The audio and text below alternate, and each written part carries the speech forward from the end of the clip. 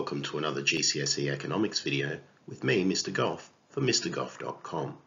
This video will focus on the distribution of incomes. In the UK, incomes are quite unequally distributed.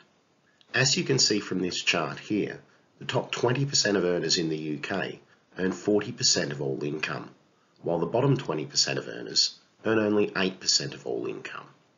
The gap between gross incomes of the highest earners and the lowest earners is actually much higher than is shown here, but the UK's progressive tax system shifts the balance back a bit because it takes a higher amount of tax from higher earners, and people that are earning benefits, for instance, would pay no tax at all.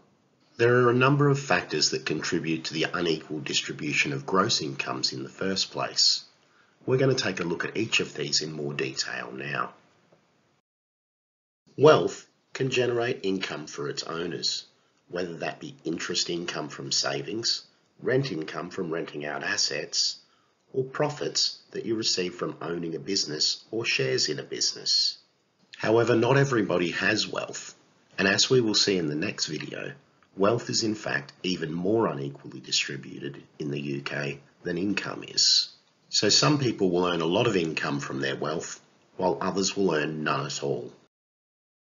This chart shows the median wage in the UK by both age and gender.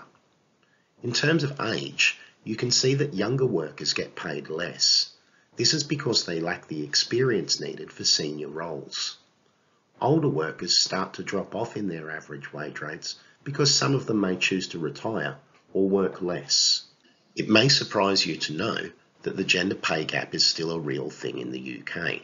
You can see here that median wages for women lag behind median wages for men. This gap increases for higher paying roles, where despite efforts to move towards equal pay, an underrepresentation of women in the most prestigious and highest paying jobs means that there's still a more significant gap. The type of job a person does will greatly affect the income they receive from it. Jobs that require more skills and experience tend to receive higher pay. So someone that's going for a job as a CEO or a professional with a very high skill set is able to earn a very high wage.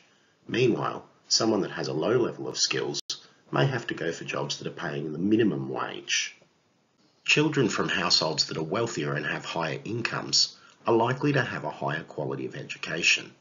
This may be because they've been able to pay for that education, or because education is better in their area than it might be in an area where people with lower incomes live, where it might be more deprived and the schooling system may not be as strong. This can contribute to continuing differences in income between different groups. In addition, the more you earn, the more you're likely to be able to have left over at the end of a month to be able to have some savings. These savings will then provide you with further income in the future. Those on benefits will have the lowest income and will likely not be able to save at all. That brings us to the end of this look at the distribution of incomes.